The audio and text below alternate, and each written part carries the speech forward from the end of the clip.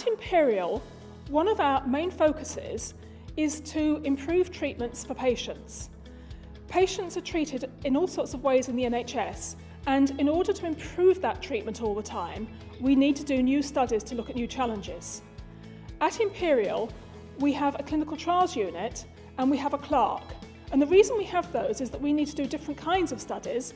Some of them are clinical trials in order to evaluate new treatments and therapies, and then other times we need to look in particular at databases from both secondary care, but very importantly from primary care, which is where many patients have most of their treatments in the NHS. One of my roles at Imperial is that I am co-director of the Clinical Trials Unit.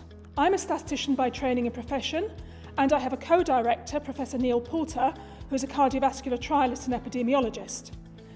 The Clinical Trials Unit builds on our very successful cardiovascular portfolio that's been happening at Imperial for some years.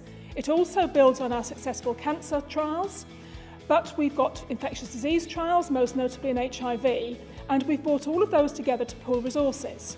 What that means is that when we now have new groups wanting to do trials, surgery, it's very important to do trials, they're coming to us, and we have a very exciting new portfolio in emergency medicine and critical care. The Trials Unit helps us answer those challenges in a timely way. My name's Dr. Gordon. I'm a clinical senior lecturer and consultant in critical care medicine at Imperial. I came to the Trials Unit 5 years ago with a small charity grant to starting investigations in trials of patients who are critically ill with sepsis. This had been deemed a priority area by the UK ICU community. With the Trials Unit's help, not only have we successfully completed this early work, but we've been able to put together a strategy to build a portfolio of work. I have an NIHR Clinician Scientist Award to undertake further follow-on studies. We've also got major funding for a new trial of an exciting novel therapy in patients who have septic shock. I'm Sonia Saxena. I'm a general practitioner and I run the Child Health Unit in the Department of Primary Care and Public Health. The sort of research that I do takes advantage of the fact that patients are not in hospital for very long anymore, but they're out there in the community.